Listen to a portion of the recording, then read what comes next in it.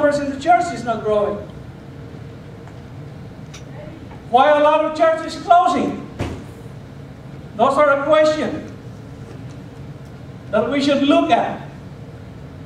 Why the church is not growing? It may be because we are not doing what we should do as the children of God. There's so many questions. Why a lot of souls are dying without being reached out for their salvation? So that's why love is not just love. Love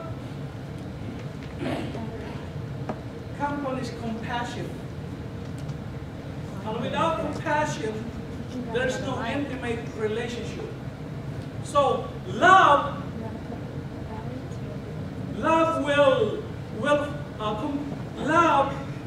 compassion, and intimate have different meaning and different relationship when you're relating it to someone. You can say, "I love you." How good is it? How good is it? Do I have mic? No mic. But my voice is like a mic, right? Do I need one? How good is it? How good is love if there's no compassion? So, when you say you love someone, you gotta have the compassion in you. But still, that's not enough. Even though you love someone and you have compassion, but if you don't have intimate relationship with the person, then the relationship is not complete. It's not perfect. Praise the Lord. So it's very important that we must have that intimate relationship with the Lord. Because when we have that intimate relationship with the Lord, then what we always think about is to obey God. Is to look upon God and focus ourselves unto God, and then our compassion is for the souls. And our compassion is for them to get saved and to go out. Praise the Lord. Hallelujah. So Jesus fulfilled His mission to each one of us when we accepted Him as our personal Savior. And I have 2 minutes. Praise the Lord. He remains in us. Well, let me just go ahead and read it. He remains in us to be the light of our life, physically and spiritually. He will remain visibly and not to be hidden. Each one of us extended His vision and mission for us to carry His cross, so that all that we come across will be lighted from darkness. The light in us is powerful, and we must trust and believe in order to succeed. His vision and mission will fail if we hide it under a bowl or basket, like the scripture says. And it is sad to say that some hide it not knowing it. The mission must be carried out. If not, people will perish. Take note of that. The mission will be carried out, or else people will perish. We must have that compassion to the lost souls. And if we don't act out of our faith, then nothing can be done. We must understand who we are with the light. And we must understand who is our source. And our source is the Holy Spirit. It is God. It is Jesus. Jesus came into this world to attach us with the Lord because of our obedience, because of our belief, because we accepted Christ as our personal Savior.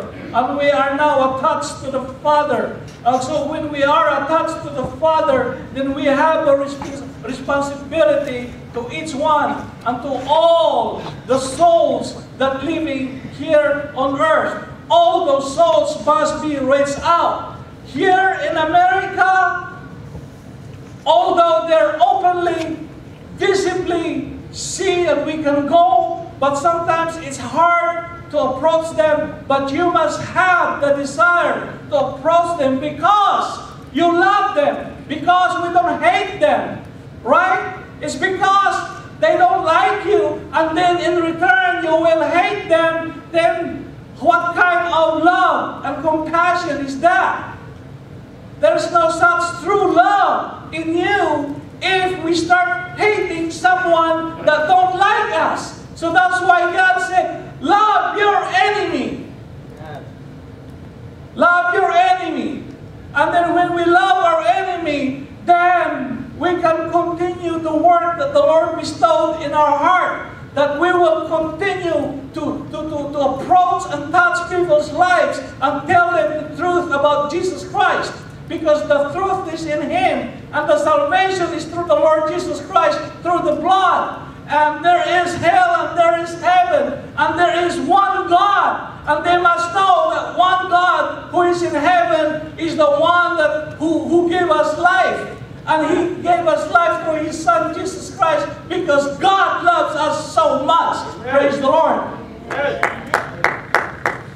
And because of that love of God to each one of us, that love has to be extended through our work. Because if we don't, that's why when Christ left earth, when He ascended to heaven, He left the job for us. Hallelujah. Don't forget that. He left the job for us. That's why we must act out of our faith.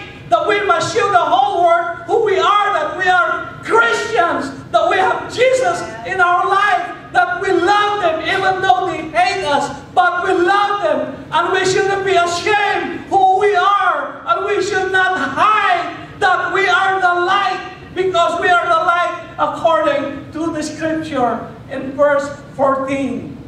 Praise the Lord. And people will die and end up in hell if we don't go, because God cares for them. God cares for them. For us, the challenge is not about going out there to build our own kingdom here in Vallejo, Stockton, Sacramento, or whichever part of California. It's about building the kingdom of God. Come on. That's what God wants us to be. That's what our mindset is supposed to be. It is the building, it is building the kingdom of God, not about building our own domain, our own building that we have, so that we can be proud of what we do, that, hey, look, I was able to fill up, I am able to fill up the church, I am good. No, you're not good. It is God who is good. Right? Yes. It is God. Yes. God only used you. It is not you. Right. God is only using you.